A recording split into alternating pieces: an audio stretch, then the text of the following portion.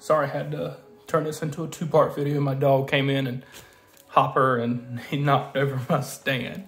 So I just put this into 2 parts.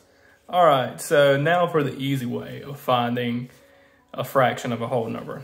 So step 1, you divide the whole number by the denominator, and then you take that answer for step 2 and you multiply it by the numerator.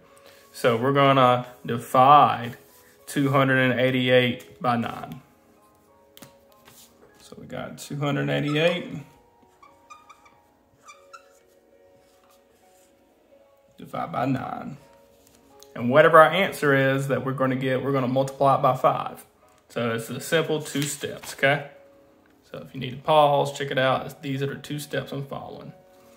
All right, so how many times will 9 go into 28? Okay, so remember DMSB for our division. All right, 9, I want to divide 28 divided by 9. 9 goes into there 2 times. No, I'm sorry. It goes into there 3 times, which is 27.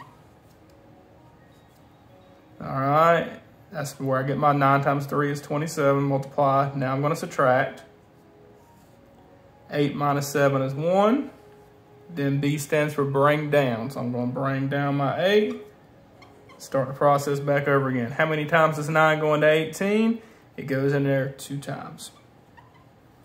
9 times 2 is 18. 18 minus 18 is 0. So we got 32 for our answer there.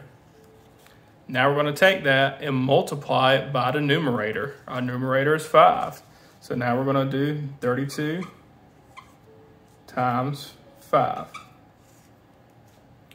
5 times 2 is 10. 5 times 3 is 15, plus 1 more makes it 16. So we get 160 that way in way fewer steps. So that's the much easier way to find the fraction of a whole number. Just divide the whole number by the denominator, then multiply it by the numerator. So I just divided 288 divided by my denominator, which is 9. Got 32. Multiplied it by 5. Got my answer. All right, hope that helps you out. This is the quick and easy way for this one.